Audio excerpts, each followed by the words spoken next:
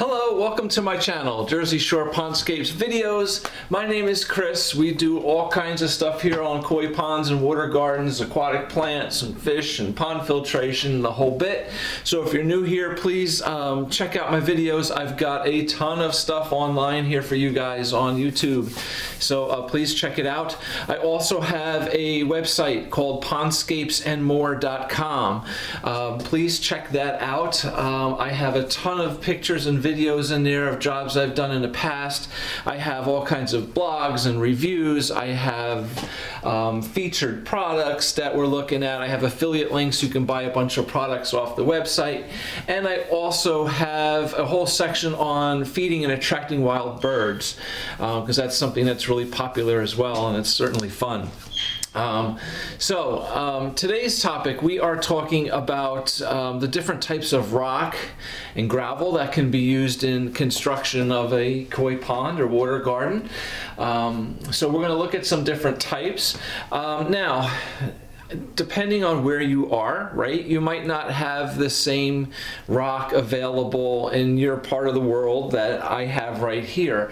However, I'm sure you have something that is very similar. It might have a different name, it might be a slightly different color, but it can be used the same way. Okay, so I just want to show you some pictures of different types of rock here, and you can kind of adapt it to your area. Okay, now first and foremost, okay, I want to tell you, do not use lava rock. Okay, the volcanic stone, it's kind of a pretty popular stone because it's lightweight, okay, because it's very porous.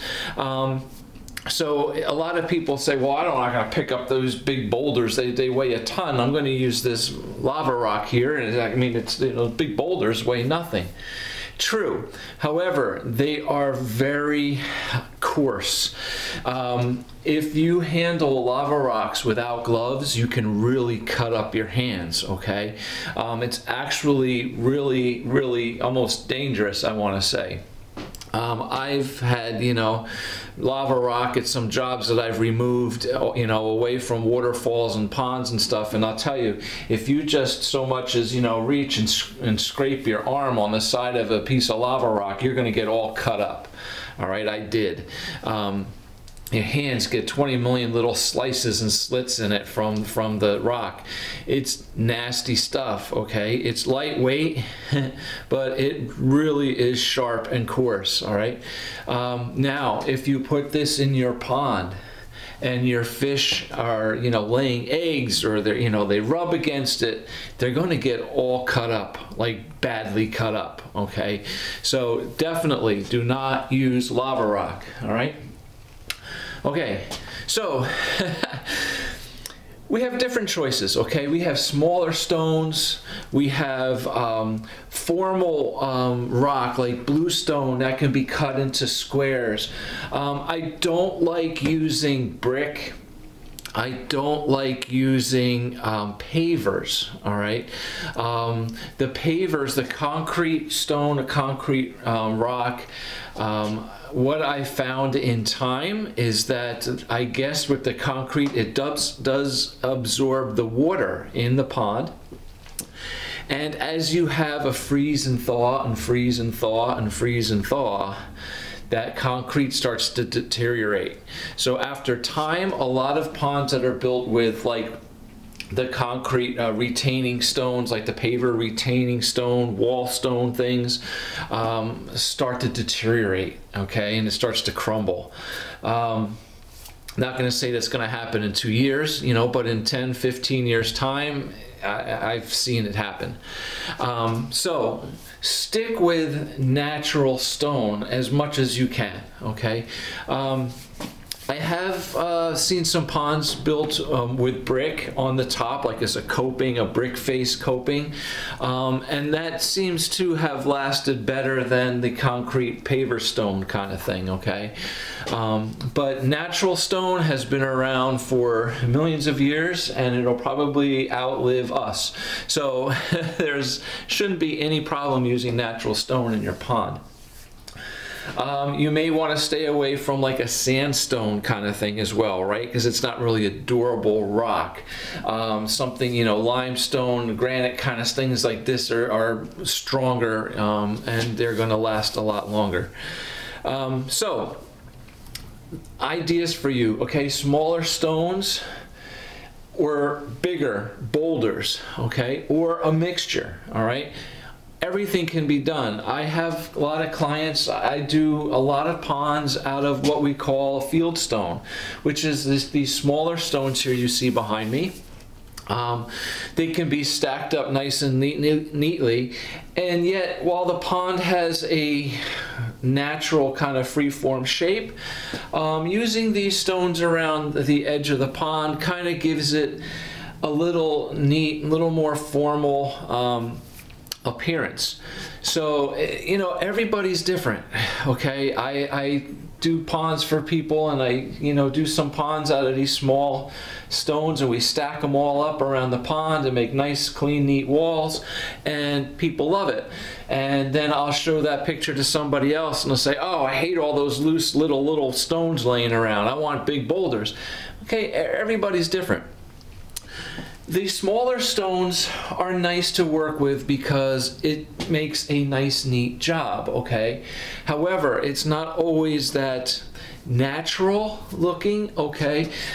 Sometimes I like to do jobs where it looks like the rocks, you know, have fallen there. and you know, there's all mixture of sizes. Now, when using big boulders are awesome, but keep in mind that the bigger the boulders are that you're putting next to each other, chances are the bigger are the holes and the gaps in between those rocks, okay? So sometimes a mixture of smaller stones to go in between the cracks and crevices of the big boulders works out really well, all right? Also, keep in mind the scale of the pond and the waterfalls and stuff that you're building, okay? If you're building a pond that's, you know, 5 foot by 7 foot, something like that, right? I don't think you're going to be putting big, gigantic boulders down in place around that. It's going to look a little funny, right? You know, when your boulders are bigger than your water surface is, all right? So kind of keep in mind the scale. Now these flat field stones that I use, they are available in a bunch of different sizes. They come on pallets, and I can get them, you know, the small stacking stone on a pallet. They have like a little larger sized stone. Then it comes into what they call like garden path stones, which are larger, you know, anywhere from 1 foot to 2.5, 3 foot round flat pieces, okay? And they get bigger and bigger. So I can get, you know, 1 or even 2 pallets, two stones on a pallet. They get big. And then you can build some of these like big waterfalls and stuff with them, okay? So it all blends in if you buy, you know, a bunch of different sizes and put it all together, all right? If you have seen some of my other videos on building ponds, I talk about how I use basically, I want to say two walls of rock to build my edges, okay? I dig a shelf inside the pond, maybe, you know, 5-6 inches underwater, and I put all my rock on that shelf in the pond, okay? I bring the liner up behind that rock, all right? So all my rock's here. I bring the liner up behind it, and then I back it with rock, okay, behind the liner. And what that does is it keeps the liner off the ground, so no mud and dirt and silt and sand, whatever, can wash into the pond during like a storm. So my liner is up. So when I put rock in front and I put rock in back, and then we kind of cap it and cover it and naturalize the top, I blend in all different sizes stones, okay? So I could do some smaller stone in the front, bring my liner up, and then put a big one in the back, all right? And then move forward a little bit, you know, put a big one in the pond and then some smaller ones in the back, right? You can mix it all up. So it's following the form of the pond, but it's kind of giving it, you know, a natural shape, you know, a big stone, some small stuff, you know, a medium-sized one and a big one and then some more small. Mix it all up, okay? Be creative. There's no there's no pattern, okay? It's not like putting down pavers and you got to put, okay, this piece and this piece and this piece and then this piece, this. No, it's just you're putting together a big puzzle, okay? So everything and anything can work. Just make it so it looks natural and it's flowing, you know.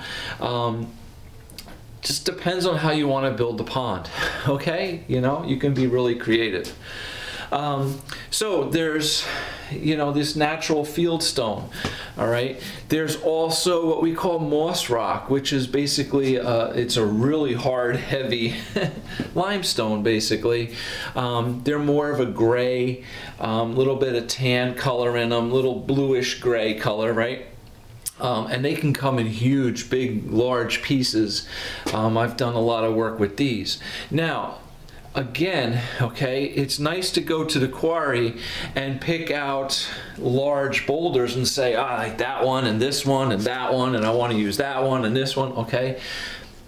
But when I do go and I buy all the stone, I try to, you know, pick out pieces that I want, and I pick out all my bigger, larger pieces and a whole mix of smaller, medium ones, and then as they're loading up my truck, my trailer, I walk around and I pick up all little chunks, just little chunks, all, you know, crazy little pieces, small stuff, some, you know, like this, and all different little pieces. And I'm throwing all these extra little pieces in my truck trailer as well, okay? All those little pieces I help to use fill in the gaps. So a lot of times, again, you know, big boulders, big gaps in between them, okay? I like to cement everything in as well, all right? All my waterfalls, my stream beds, I'm using concrete, all right? So all that concrete in between, sometimes it's nice to stuff a small stone inside a big, you know, gaping hole and then concrete around it, right? So it's not all concrete, but we have some rock in there as well. So a lot of the smaller pieces I pick up. And then sometimes I'll even get a palette of that field stone that is more gray color, right? Sometimes some are more gray, some are a little more reddish brown color. So I'll look for the more gray, tan kind of colors. And I'll mix that in as well into my moss rock. Okay, so we can blend the different types of rock. You know, it's not a problem at all. I just don't like blending different colors of rock, okay? I don't want all, you know, gray moss rock around and then put like red stones all around it, all right? We don't want to do that, all right? Kind of keep it all the same kind of color. And once it's all blended in together, it'll look beautiful, all right? So, I mean, there's all different kinds of boulders, all right?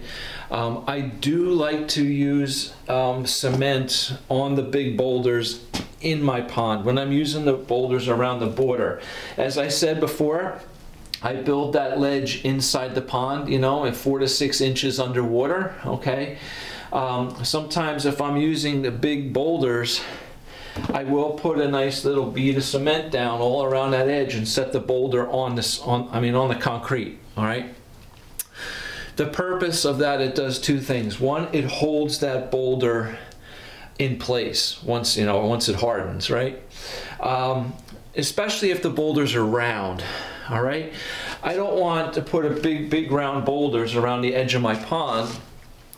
And who knows, a kid, you know, a little kid comes running around and jumps on the rocks, or even an adult. Somebody might come out to your pond and just, you know, put their leg up on a rock and stand up on it. You don't know, and you don't want it to roll and fall, okay?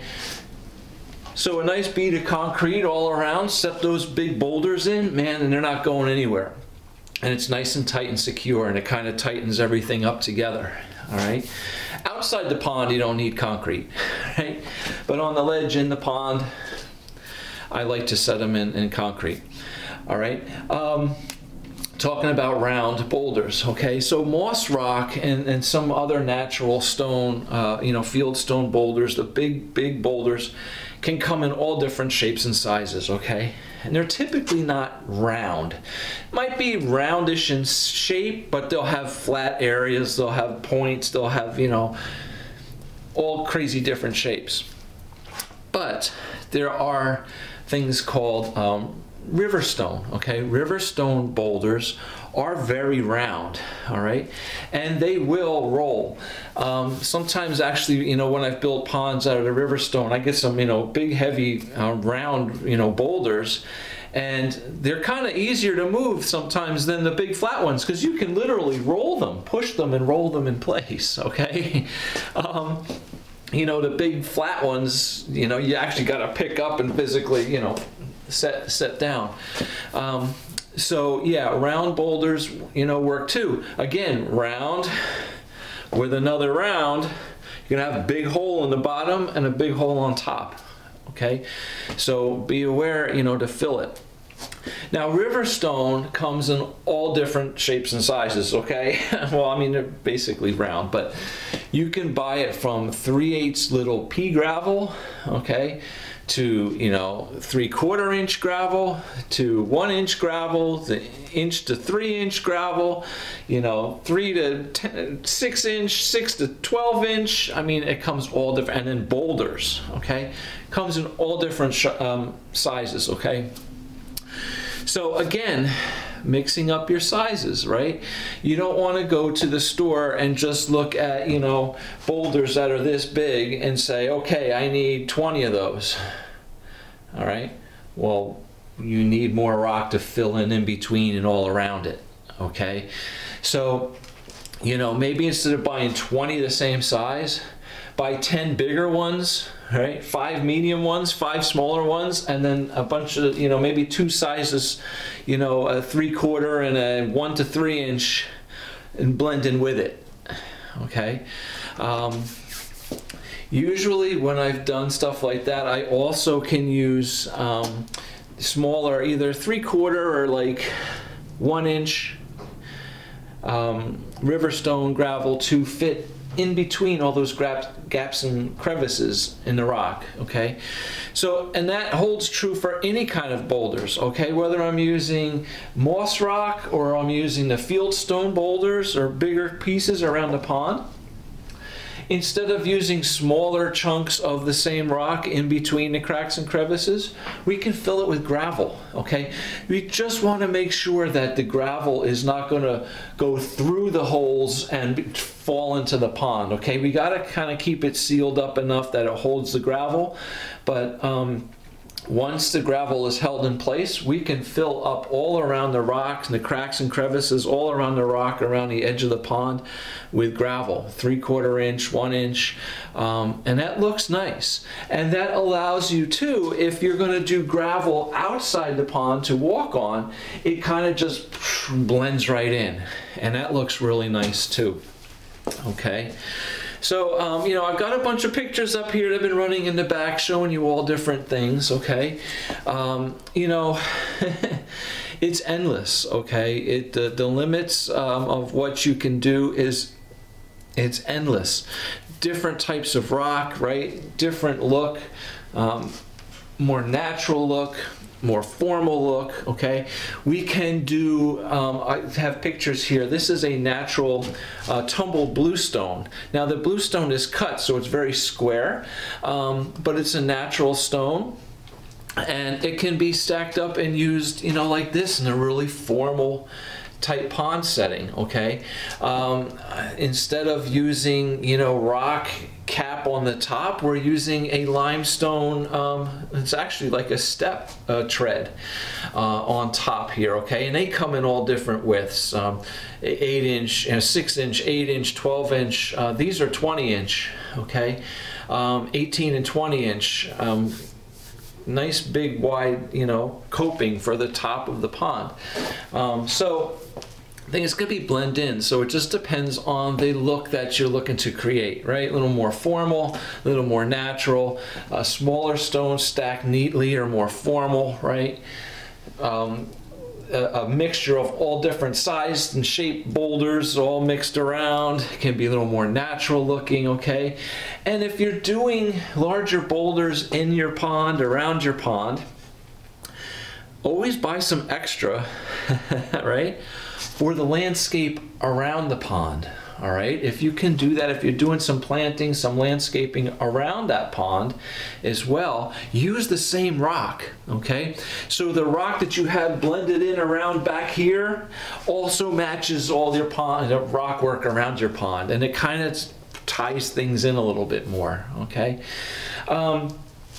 You know, there's two kind of trends of thought when it comes to rock around the pond, okay?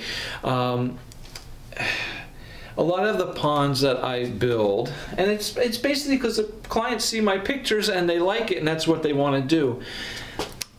There tends to be a ring right around the edge of the pond. We're basically building a ring of rock around the edge of the pond. Now, some people like that. Some people don't, because it looks like a ring around the pond rather than just gravel flowing in and flowing down into the water. I get that, okay? I totally get that. But here's my thing. The reason why I build that ring around the pond is, like I said, I'm bringing my liner up on a shelf, putting my rocks on the shelf in the pond, bringing my liner up behind it, all right, and backing it with rock, all right? Now, it's really more important for me, I feel, to bring that liner up off of the ground, okay, and keep that pond contained in itself. So if that liner's on the ground, like I said, I see it so many times where, you know, mulch and dirt and mud are running in over that liner when it's on the ground and going right into the pond, all right? This keeps it totally separate. So any kind of, you know, fertilizers that are put down on the lawn, or you know, pesticides or herbicides and anything that's sprayed around the pond is not going to leach down and wash into my pond in any way. My pond is totally separate and contained from the ground, the dirt, the mulch, everything, okay? So there's a big advantage to that. Now, if you want to blend things in naturally around it, absolutely, that could be done in the landscape work later, right? You know, bring that liner up, put your rock in front, put your rock in back, have your pond contained and self-contained, okay? And then behind that rock, put your landscape fabric down, gravel it. Beautiful, okay? You know, do some mulch, put your plants in, do some rock and gravel around it. Absolutely, okay? Be creative, you can do it. But I really just don't like these ponds that it's just all gravel all around the pond. And you know, as you walk up on that gravel and then there's a hole with water in it. See, to me, that's not nice either, okay? And the problem I see with that, because I go to a lot of people's ponds that are like that, where the ponds are all built out of riverstone, rock and gravel, okay? And all that gravel comes from the bottom of the pond, comes right up the side of the pond, comes over the liner, and out on the ground. And it's all round stone. And sometimes if there's, you know, landscape fabric down, where the pond liner comes up and comes out over the dirt, right, all over the ground, and all that round gravel is on top of that pond liner. As you walk up close to that pond and that liner starts going down, those rocks will roll on that pond liner. And it can get kind of slippery. Not slippery, but you can roll on that rock. And you're rolling down into a hill, into a hole. So you have to be careful with that when you're walking around the pond. The other issue is with that, eventually a lot of that gravel around the top is going to end up down in the hole. And you're going to end up with bare patches of liner around the edge of the pond. I've seen that a lot too. I have one particular pond I've cleaned for years up up in North Jersey that I didn't build, but every spring I got to go up and drain and clean it because there's no bottom drains in it. It's all gravel. And each year it seems that the pond gets shallower and shallower because it used to be 2 foot deep, but with all the rock and gravel that's around the sides and the shelves and everything else, that's all migrating itself down. So instead of being 2 feet deep, you know, now it's probably 18 inches deep and half of the rock around the sides is missing. All right, just something to keep in mind.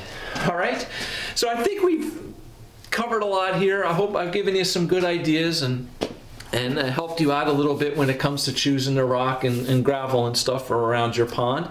I am not one to put the rock and gravel in the pond, okay? I don't do that. I see too many problems with that. I use 4-inch bottom drains. I keep my ponds perfectly clean. No sediment, no buildup of sludge or anything on the bottom, okay?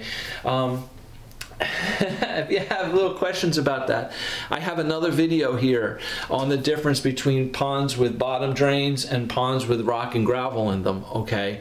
Again, 2 different trends of thought, 2 different ways of doing things. I have never ever put rock and gravel on the bottom of my ponds, okay? Every pond I build has 4-inch bottom drains and it's gravity fed out to gravity fed filter systems. And I've never had an issue, and I keep it that way. Too many ponds that get neglected all have rock and gravel in the bottom of them, and I gotta go clean it, and what a mess it is, all right? So check out that video. There's a lot of good stuff there. Again, food for thought, okay? Yeah, thanks for watching. Please hit the like button if it helped you out. Subscribe to the channel. I've got a ton of stuff here for you guys. And check out my website, okay, pondscapesandmore.com, and hopefully you can enjoy all the pictures and information on there. And I hope to see you back again in another video. Take care. Have a great day. Bye.